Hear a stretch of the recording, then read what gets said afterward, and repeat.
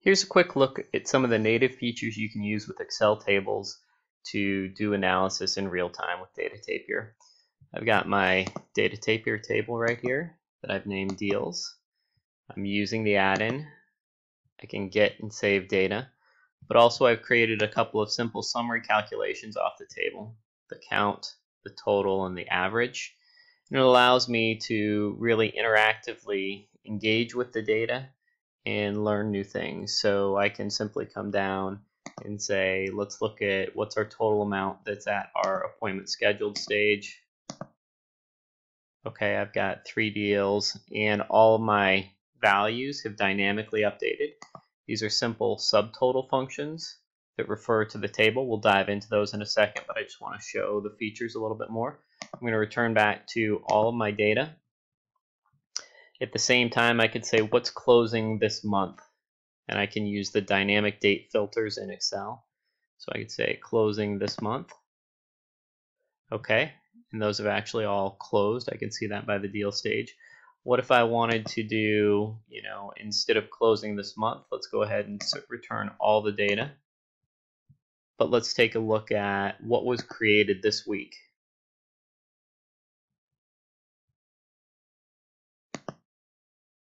No data was created this week, so let's broaden that a little bit.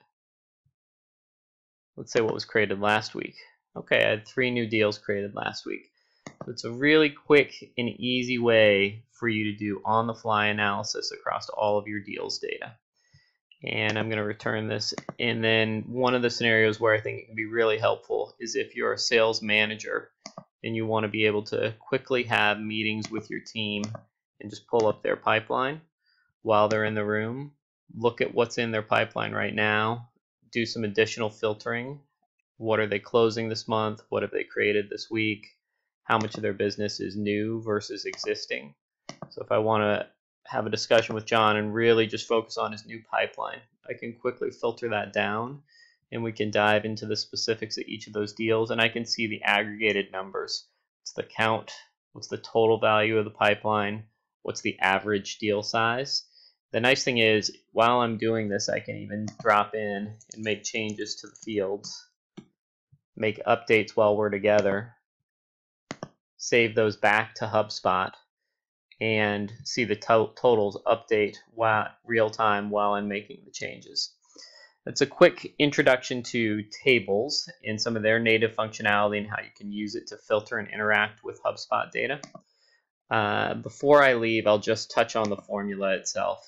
So the way you get the table to dynamically change its metrics as you're making changes to filters is to use Excel's subtotal function.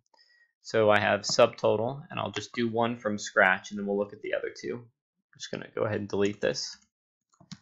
Subtotal. I select the subtotal. In this case, I know I want to do a count. So I select the count.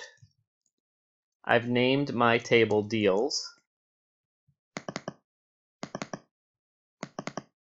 So I'll select deals, and I'll just count the number of IDs that I have for any given query. And that's it. And now as I make a change, so if I switch from John to Sarah, my deal count is updated from 9 to 2. And if I flip that from new business to all, I can now see all of Sarah's pipeline. I can see that her average deal size is significantly bigger than John's, and it was simply adding a couple of subtotal functions. Here we were subtotaling the count, here we were subtotaling the amount, and here we were subtotaling the average. A couple of subtotal functions to a basic Data Tapier table, and then just using the standard filtering functionality inside of Excel tables. Hope this is helpful and interesting. If you run into any questions on formulas or the add-in, please feel free to reach out to us at contact@datatapier.com. Thanks.